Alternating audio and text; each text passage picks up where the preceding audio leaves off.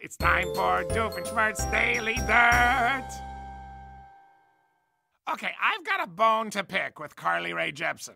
It's not that I don't like her song. I mean, I like the song. It's physiologically impossible not to like the song, apparently. Hey, I just met you, and this is crazy, but here's my number, so call me maybe. I know, it's catchy. I even know that choreography the Harvard baseball team did in that video, like left, right, together. I do it all the time in the car, but let's just analyze this, okay?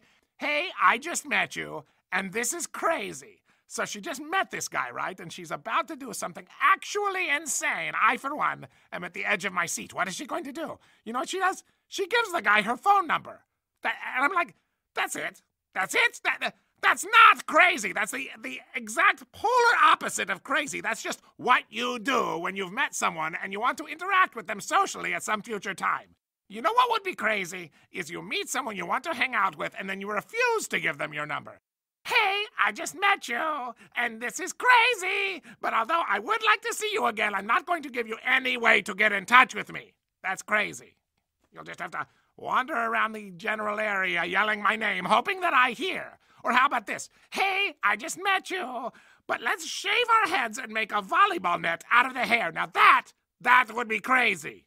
Though, truth be told, I would buy a volleyball net made entirely out of hair of people who had just met each other. So maybe it's not all that crazy. There's apparently a market for that. A niche market, but a market nonetheless. Hey, I'm just ranting, and this is silly, but I'm out of time, so I'm done, really. See that? See, pure lyrical magic. Anyway, I gotta go, or G2G, as the kids say these days. I don't know if they say it, but they text it.